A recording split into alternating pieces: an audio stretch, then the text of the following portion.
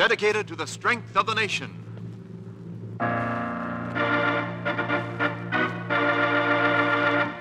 Proudly we hail.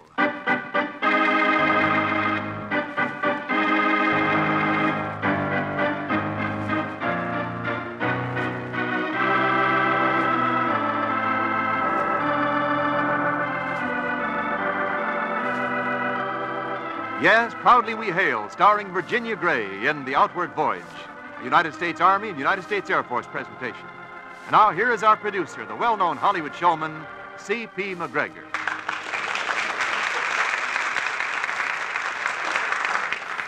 Thank you very much, and greetings from Hollywood, ladies and gentlemen. Welcome to your Theater of Stars, where all the outstanding names in the motion picture world come to join us in plays we know you'll enjoy. Our star is Virginia Gray, and the title of our dramatic story, The Outward Voyage. In just a moment, we'll have the curtain for Act One, but first, here's your announcer. Choose the career that offers all five. The U.S. Army offers you these 5 keys to a successful future. 1, a career of service to country. 2, the right job for you. 3, continuous training for planned advancement. 4, lifetime security. 5, travel and recreation. Yes, men, choose the career that offers all 5. Find out about the 5 keys to a successful future at your nearest U.S. Army and U.S. Air Force recruiting station. Now, once again, our producer. The curtain rises on Act One of The Outward Voyage, starring Virginia Gray as Catherine Standish.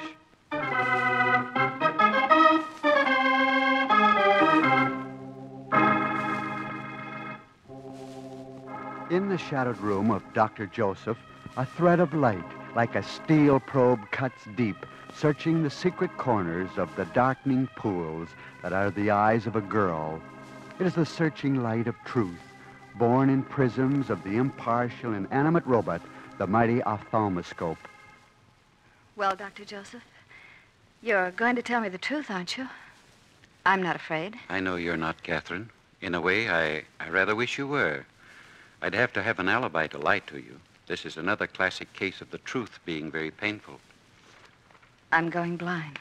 Yes, Catherine, you're going blind. You don't know how sorry I am to say that, but there's nothing else I can say. Oh, don't feel sorry, Dr. Joseph. It doesn't come as a very great shock. I've been quite sure of it. How soon will it be? 6 months, possibly a year. Oh. It won't be sudden, Catherine. It will come gradually, like a sunset. And then the long night. Never again tomorrow morning. That's right, Catherine. But at least you'll have the compensation of mornings to remember. Oh, yes, Dr. Joseph, yes. So many of them. Beautiful mornings setting fire to clouds. Mornings on the ocean making the water molten silver. No 2 mornings ever alike. Oh, no, Doctor. One can't forget. And I shall have newer mornings to remember. The ones I have left. What are your plans, Catherine? What do you intend doing? I'm going to spend my time looking, Dr. Joseph. Looking at all the things I've never seen. The veins of leaves, the night dew on a rosebud, rain on a window pane, birds riding the wind. All the things we look at and yet never really see. Oh, and I think I'll travel. I'll go to all the strange places of the world, places with wonderful, queer names that we see in books. Oh, I'm going to look and look and look, Dr. Joseph. I'm going to fill my mind to the brim with pictures, and I'm going to hoard them like a miser. Catherine, my dear, you have so much of what so few of us have. Innate courage. No, it isn't courageous to be selfish, Dr. Joseph. And I am selfish, you know. I want to steal all the beautiful sights of the world and hide them away where only I can look at them. I haven't much time, have I? 6 months, you said. Maybe a year. Oh, but I shall see. And I'll remember. The things I'll see by day, I'll dream about at night. Oh, it'll be a wonderful, exciting journey. My outward voyage.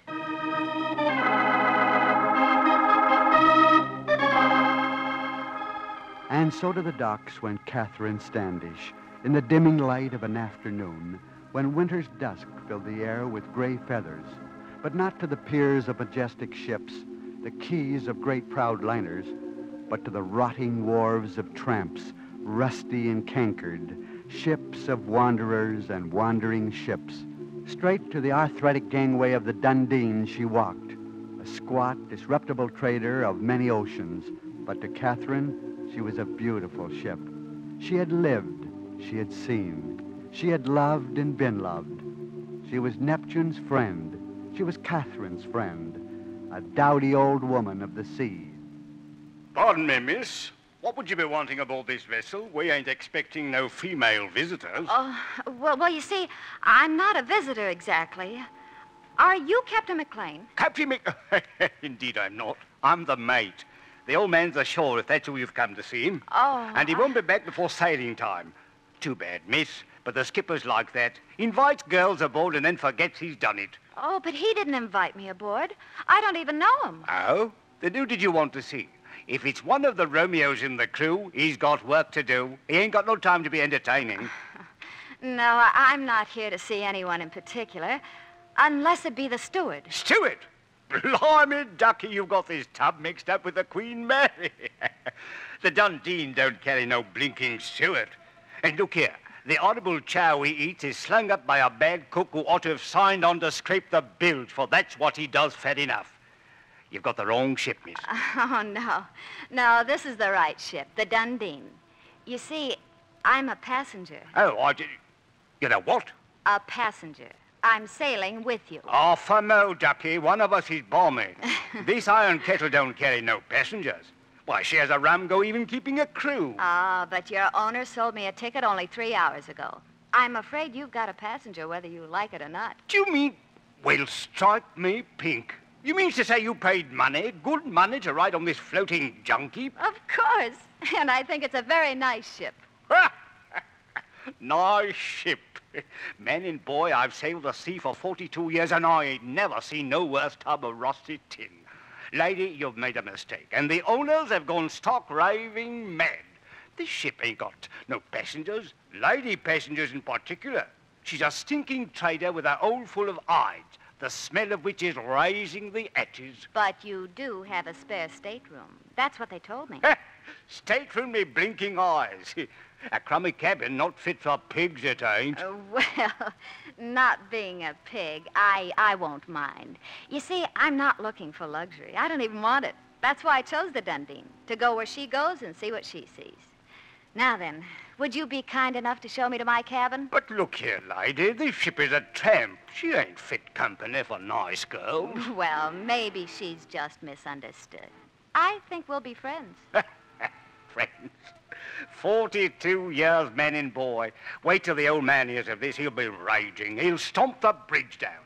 Look, it is bad enough putting up with this fickle old woman all over the ocean, but putting up with another female is asking just too much. Ah, please don't worry about me. I really won't be a bother. I don't eat very much. I'm not at all fussy, and I like to be alone. All right, lady. Have it your own way, but it's an even bet which happens first. The skipper going balmy or this tub cracking a cylinder. Well, look here. Get your gear on by midnight, miss. We sail on the flood tide, the Lord willing.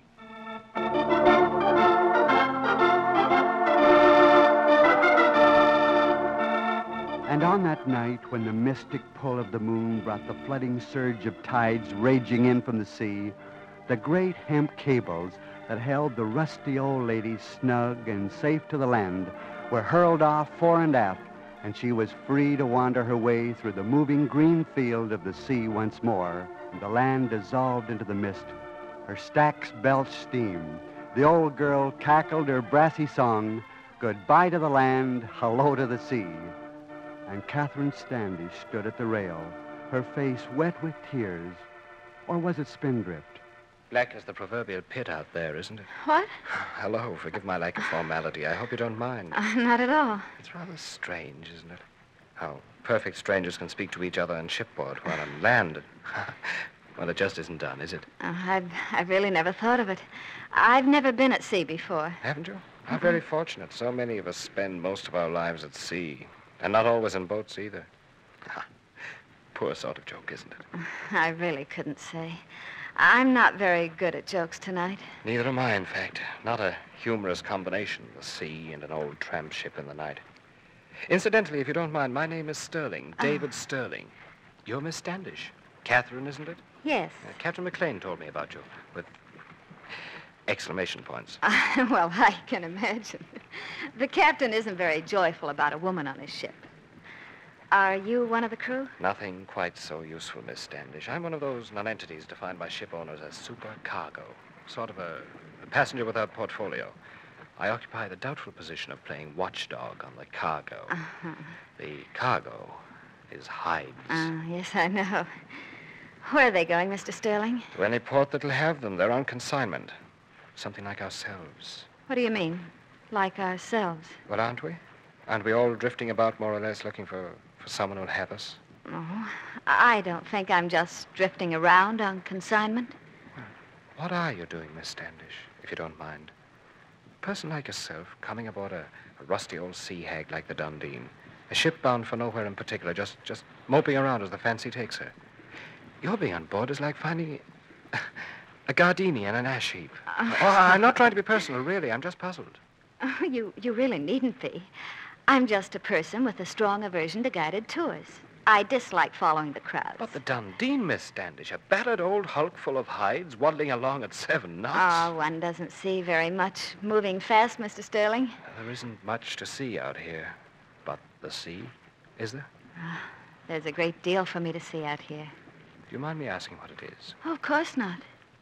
They're the stars in a perfect bowl, the greens and grays of water, the infinite power of the surge and the swell, our wake, like frothy milk. Or that stormy petrel out there skimming the waves. Oh, yes, there's a great deal to see. You know, hearing you put things that way, it suddenly occurs to me that maybe I'm blind. It needs good eyes to see the things you see, Miss Standish. Oh, no, Mr. Sterling. Not good eyes. It just takes seeing, looking at things, not just for them. Why, the world is brimming with beautiful things to see. And ugly things. Oh, sure, but one needn't look for the ugly. Oh, it's always there. Sometimes it obscures our vision. Then we are blind. You see, I don't want to be blind. That's why I'm learning to see, for the first time, beyond and beyond.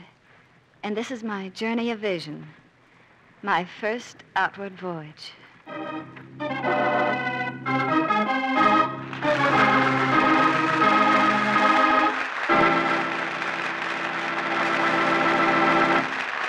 We pause briefly from our story, The Outward Voyage, starring Virginia Gray, to bring you an important message from our government. Choose the career that offers all 5. The U.S. Army offers you these 5 keys to a successful future. 1, a career of service. In the Army, you'll be on a team with a tradition of patriotic service to the nation. 2, the right job for you. Scientific aptitude tests determine the job you're best suited for. 3, continuous training for planned advancement. Specialized training and educational courses prepare you for advancement. Then the Army's career plan assures you periodic promotions based on your skill and efficiency. 4, lifetime security.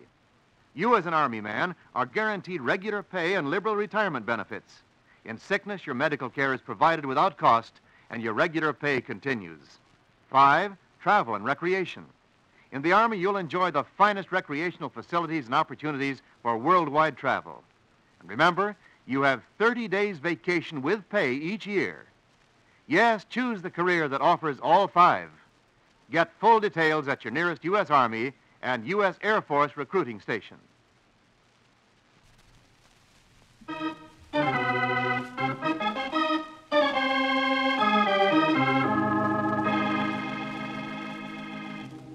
The curtain rises on Act 2 of The Outward Voyage, starring Virginia Gray as Catherine Standish. The golden days pass, the lighted markers of time, and the Dundee, frowsy old woman of the sea, plods her unhurried way to the east. High in the peak of the forecastle head, Catherine stands alone at the rail, watching the whitecaps racing like sheep over the moving green meadows of the sea. Good morning, Miss Standish. Good morning, Captain. Aye, it is that. The weather is as sweet as a bell. Getting the feel of the roll, Miss Standish. You finding your sea legs? Ah, yes, thank you. No trouble at all. You know, I don't think your mate, Mr. Mackleby, has the proper respect for this old ship. Why, he told me she rolled about like I think he said a maudlin drunk. But don't let the old girl fool you, Miss Standish. Ah? She's a mean one, she is, when she gets one of her moods. Devil himself lacks none of her temper. Aye, she's wicked, she is. The way you talk, Captain, one would think that this ship is really alive. And she is that. All ships are alive, miss, as any man of the sea'll tell ye. As alive as any one of us, and a darn sight more than some. Now, you take Mr. Sterling, poor lad. Mr. Sterling? Why, poor lad, Captain McLean. Did she know? Know what? I've only known him a few days. He wouldn't be telling you, I don't suppose. Davy's not a one to be shifting his cargo when he springs a plate. Wouldn't do much good if he could, and he knows it. When he sinks, he goes down with his ship. I'm afraid I don't quite understand. Well, the lad's riding a gale, miss, with no storm anchor and a busted engine. It's his heart, Miss Standish. Something that cannot be fixed. He's got less than a year to live. Less than a year. Aye, 'tis a foul weather cruise for the lad. Oh, but if it's that serious, why did he come to sea? Is there any better place to die, miss? When a sailor man dies, he doesn't want to be cooped up in a cage and then stuck in the ground with a stone in his head to hold him down. Oh, no. Out in the open, under the skies, where you can see old Polaris and get a bearing. You see, lass, old sailor men never die. Not really. Look up at the truck at yon bird, that albatross. Mm-hmm. He was a sailor man once, a blue water sailor man. Well, that's the way it is with Davy. You see, miss, he was born on the sea, like his father and his father before him. They were shipmates of mine. So, this lad, he sails free berth with me, living clean, breathing clean. Aye, and he'll die clean and have his grave in a clean ocean. Only a year. I'm a lass, but it's no pity he needs. That's the way it is with sailormen, Miss Standish, and their ship. They go about seeing what there is to see, doing what there is to do, knowing each port like the back of their hands, living, playing. Yes, and dying in the only home a sailorman knows, the forecastle. Aye, we're wanderers like our ships, to wander the sea while we live and to wander the air when we die. Like yon albatross. Thank you, Captain McLean. Thank you for telling me. I don't feel quite so alone now, with a fellow passenger on the outward voyage.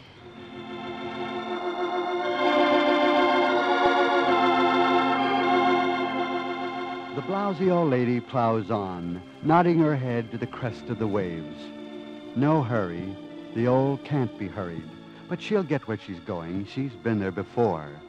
She waddles around to her old ports of call and leans her fat bulk on jetties and piers like a gossiping neighbor on the back fence. Catherine and David seeing the world, slumming and looking, just knocking about. And then Bombay, the fabulous city as old as time itself. A candlelit table in the Kipling Hotel. 2 thin glasses of frozen fire, and Catherine and David drinking a toast to the last port of call on a long voyage out. This is a wonderful drink, David. What is it? They call it Bhakta Krishna. Oh. It means tears of the gods. Whom do they weep for? Surely not for us. Oh, I shouldn't think so, unless they're tears of happiness. They have been happy days, haven't they, Catherine? Oh, yes, David, yes. Wonderfully happy days. You know, Catherine, I've never realized just how much life can mean until you came aboard the old girl. I'd never known how to look at things until you taught me. Even love was something I'd never seen until I saw it in your eyes. David, what happened to the candle? Huh? I didn't feel a draft. How did it go out? It didn't go out. It's still burning. Can't you see it, Catherine? Of course I can. Just a little dizzy, I guess. we're not even looking at it. Catherine, can you see me? Oh, please, David. It's nothing, really. I have these spells. You mean spells of going blind? I am going blind, David. You may as well know it. Oh, no, Catherine. Yes. Another few months. Then the sunset. Why didn't you tell me? Why didn't you say something? There's nothing to do. So there's really nothing to say. Look, Catherine. You said another few months. All right, they've given me just another few months, too. But we don't have to believe them, do we? Maybe they've found something new, like we've found something new. We can't just give up, Catherine, fold our hands and wait. We're going to find out. And so help us God, Catherine, we'll both come back to Bombay and drink another toast to Bhakata Krishna. Tears of the gods, my darling, but tears of happiness. Toast, Catherine. Toast, David.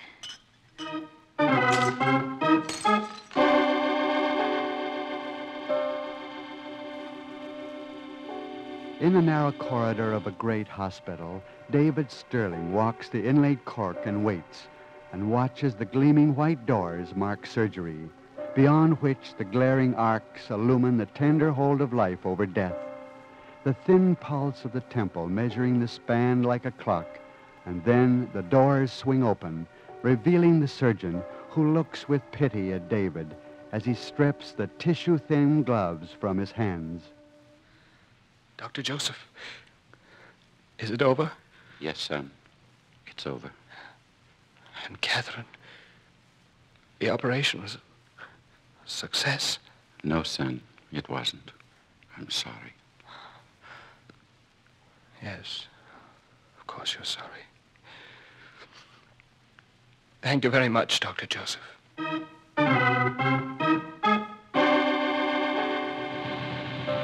And so once more the Dundee, the frumpy old woman of the sea, pointed her nodding head to the surge and swell of the deep. Her old black coat red-rusted, the blouse of her white work begrimed and frayed. A beery, bedraggled old lady who walks the back streets of the seven seas. And then, somewhere between the atolls and tuli-tulis, the bridge telegraph rang out for stop engines, and she turned and stopped. An old lady touched on the shoulder. And on the starboard side, heads bared to the sullen rain, the crew huddled about the body of David Sterling, shipmate. And Captain McLean spoke these words. Almighty God, we humbly consign this body to the deep and his soul into thy hands. He was a good man, Lord. He was a good shipmate. Carry on, mister.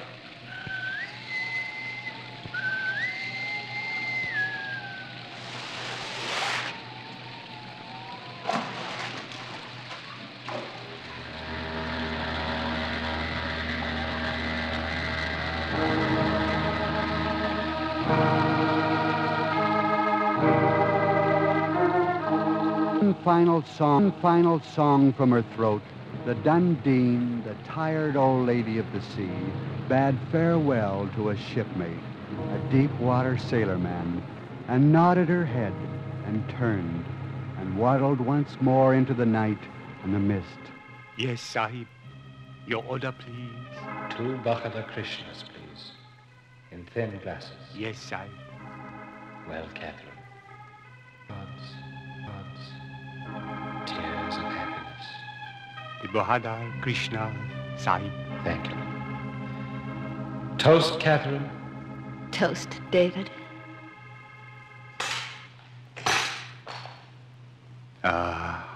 It is happy. They drink their drink, they break they disappear. Bhakata Krishna, the gods weep for the voyagers. Kismet.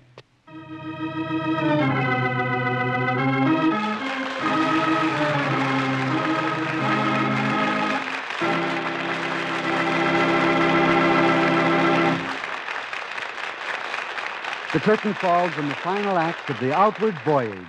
Our star, Virginia Gray, will return for a curtain call after this timely message from Wendell Niles. Valuable professional assignments in the Army Medical Department are now available to a limited number of young doctors.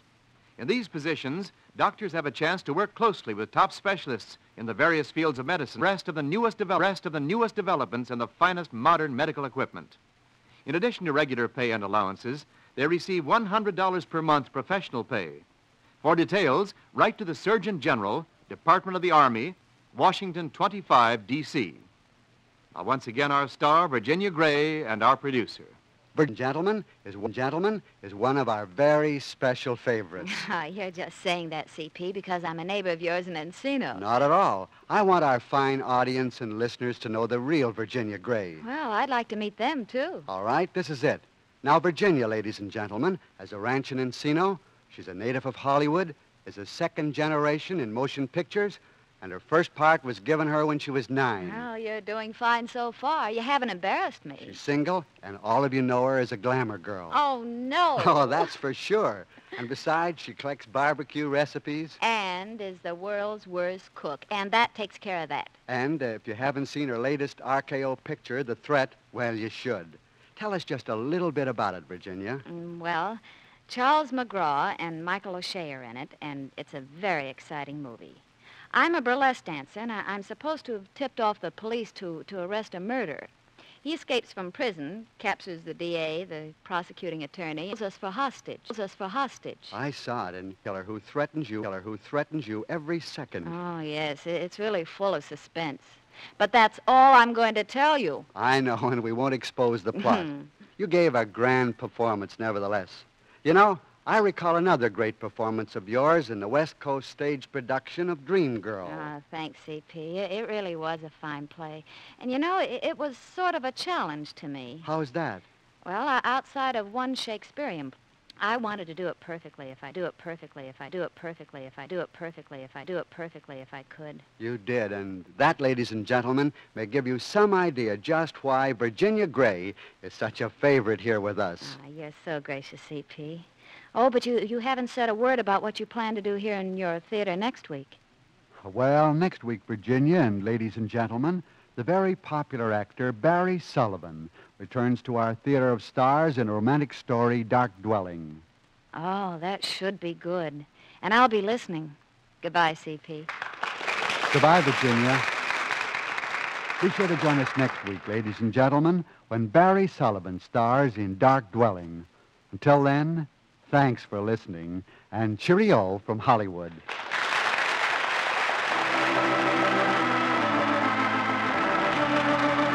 Virginia Gray appeared with the courtesy of the Hollywood Coordinating Committee, which arranges for the appearance of all stars on this program. The script was by Kimball S. Sant, with the music of Eddie Dunstetter. This program is transcribed in Hollywood for release at this time. Wendell Niles speaking.